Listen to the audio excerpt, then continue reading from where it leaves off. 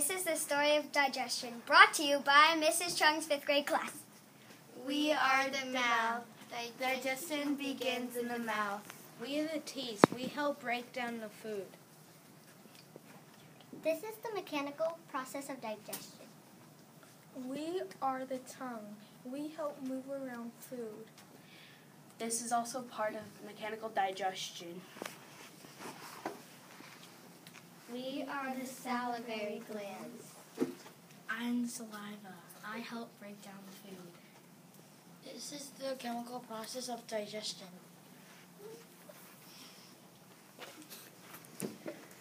We are epiglottis. We guard the entrance to the pharynx. We are the pharynx, the top of the esophagus. We are the esophagus. Through the process of peristalsis, we help squeeze food down the food tube. We are the stomach. We're lined with mucus lining.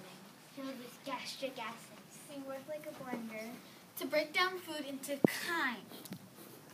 We are the small intestine. We may look small in diameter, but don't let the name fool you. We are 24 feet in length.